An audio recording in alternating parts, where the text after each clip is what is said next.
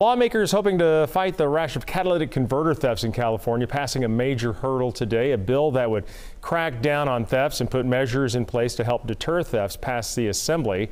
KCRA 3 Investigates had shown how thieves had started targeting car dealerships where owners were basically sleeping in their own showrooms to try to prevent thefts like this, when the metals inside converters so valuable that people have been cutting them off cars even in broad daylight. Several Assembly members pushing bills now to try to help prevent those thefts. AB 2682 has taken pieces of several other bills and combined them into one. It includes requiring the VIN be added to the catalytic converter. We're asking that the automobile manufacturers do that at the time of the manufacture of the car. They already etch, I think, 18 or 19 different parts in the automobile. This adds the catalytic converter.